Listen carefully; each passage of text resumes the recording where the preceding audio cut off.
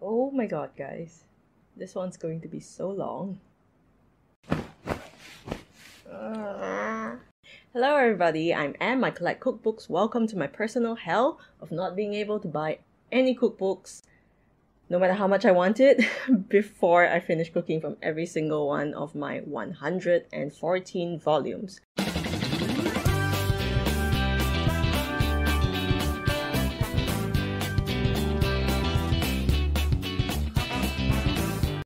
So today's book is Fresh Indian from Sunil Vijayakar.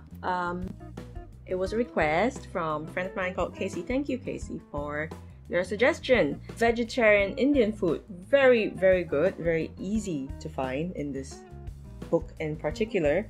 I decided to take it a little bit more seriously. Okay, maybe not. I decided to kick up my cooking a little bit. I decided to cook these videos. I decided to kick these videos up a notch in line with International Women's Day to show you that women can do anything, including cook 6 things in one afternoon, crying and screaming the whole time, but we can do it. I sort of wanted this video to come out as sort of an homage to 2 of the strongest women that I know, my mom and also my godmother. So my mother, she steams food a lot. Like, her go-to cooking method is steaming, which, you know, I like it, I'm in for it. But one of the things that she does that I really remember and I really love was when we were children, we would go to my grandmother's house. I would wake up, if we stayed over, I would wake up and go down, and I remember her very distinctly cooking pancakes in the kitchen. So I decided to go with a dosa bread, which is like a sort of like a pancakey Indian bread that's not really fried, not even pan fried per se, but it's just slowly cooked on the surface of a non-stick pan, and that's sort of my homage to my mom. For my aunt, I decided to go with a cucumber curry, which doesn't make sense because cucumbers for me are not meant to be cooked. They're meant to be eaten on their own as, like, you know, finger food with dips, or in sandwiches, you know, like, or pickled. I like the idea of cooking a cucumber. To me is just, why? But when I was younger, my aunt, she used to cook this cucumber dish. It was basically like braised cucumbers with prawns. I suspect it was a way to stretch our ringgit, make it go further. But I was a really horrible kid, and one day I told her I hated it, and she stopped cooking it, and to this day I still feel really bad about it. So this is my public apology. Boy, I fucked up.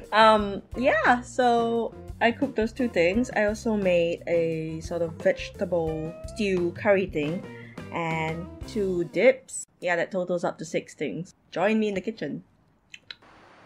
Look, whether you like it or not, cooking a whole meal is gonna require some preparation, which is why I decided to do the dosa first. So you start off with some fenugreek. Toast it first if you find you're having problems grinding it to dust. I did off screen because this video is long enough and you don't need to see me sob in despair as bits of fenugreek fly in stubborn refusal to just freaking grind. Next up, gather up some rice flour and slowly, tortuously, with some difficulty, just a little bit, get out about a cup's worth. And then watch as I once again defer to the great Jacques Pepin, cracking the egg on the surface of a table before remembering, oh no, I don't know how much egg I need for this. But ultimately I take the leap, as does the egg yolk, haha. Add some oil, salt, about 1/4 teaspoon's worth of baking powder, your fenugreek, and then slowly pour in cold water and whisk until you get the consistency of heavy cream. You want every flour molecule hydrated for this, so you're gonna need to refrigerate it for 4 hours. which will give you plenty of time to get to the other things.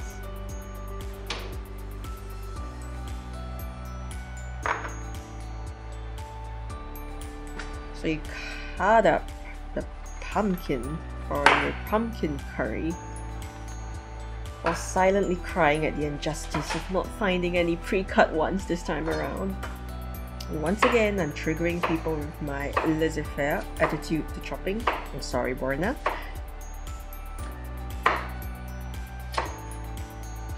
Once you're done with that, you're going to gather all of your pumpkin cubes up and put it into a large enough pot with about 2 cups of water, and add maybe a teaspoon each of smoked paprika and another teaspoon of turmeric.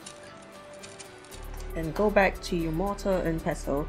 And I know mine is way too small. I definitely need a new one or a bigger one. So if anybody wants to carry one up to my house Paul Child style, I'm quite at my leisure.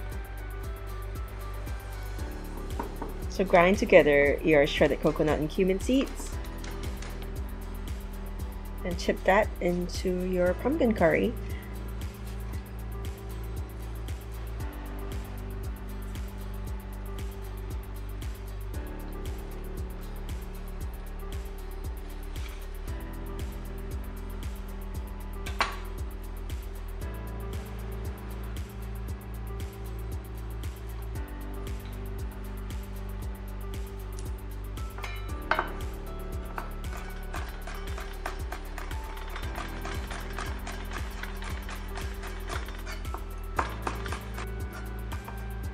Next up, you want to toast together some thinly sliced chili, curry leaves, and mustard seeds.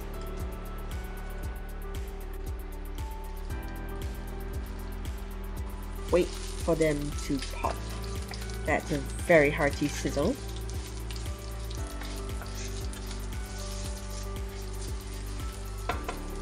And after that, you're going to pour this over your curry right before serving, with lots of coriander, of course. Next up, we're going to prep the veggies for our mixed veggie and coconut stew, and that means you gotta trim the green beans. Basically, this means pulling all the stringy bits off, which can actually get really satisfying if you get the right amount of stringage, like so. And another one. Cut them in half before proceeding to chop your carrot, zucchini, and also a potato into batons. This recipe also calls for thinly sliced green chilies and red onion.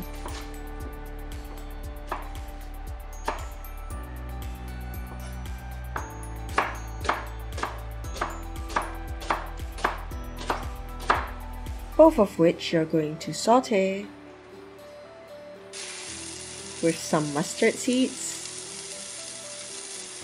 and also some curry leaves. Let that go for a little while.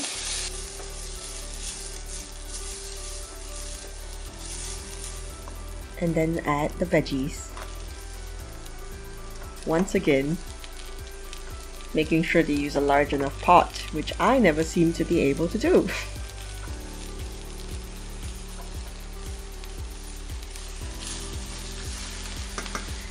Add some water.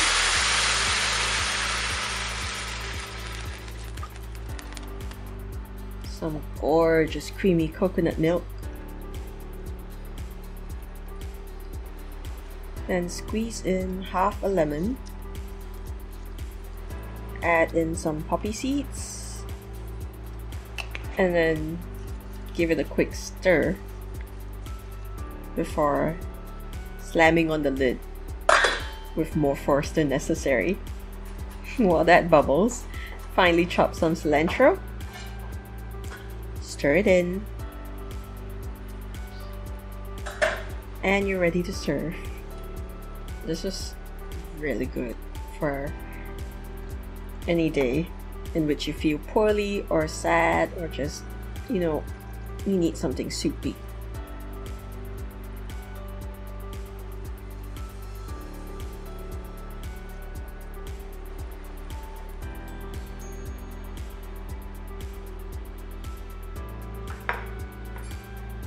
Now for the cucumber and coconut curry, you want to coarsely dice 2 cucumbers in preparation.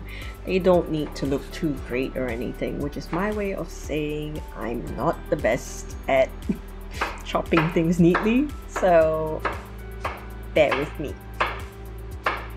Once you have your mountain of cucumber, you're going to get some mustard seeds popping in a pan, and once they're ready, add some cumin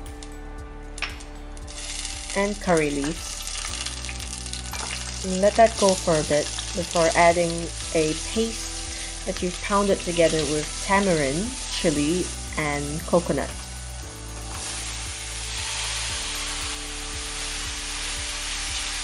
And you want to stir fry the cucumber until they're just cooked but still crunchy, because you don't want it to be mushy.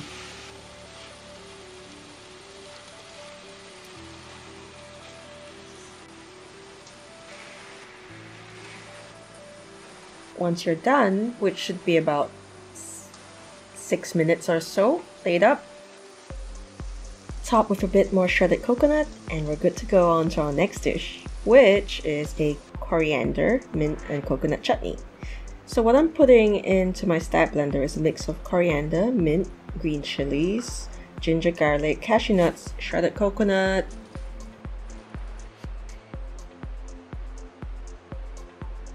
plain yogurt, salt, sugar, and a little bit of amchur, which is basically dried mango powder. Squeeze in some lemon juice and let it rip.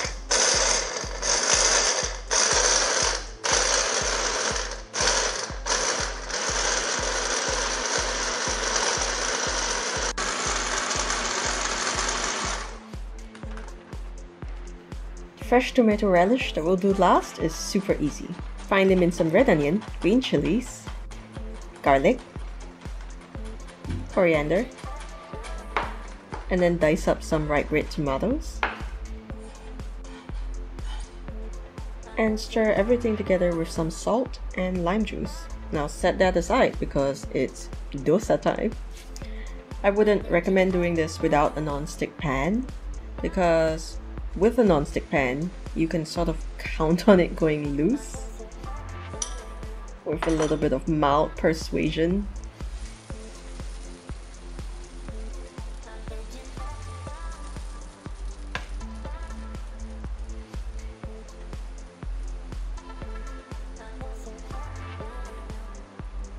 And when that fails, employ extreme aggression.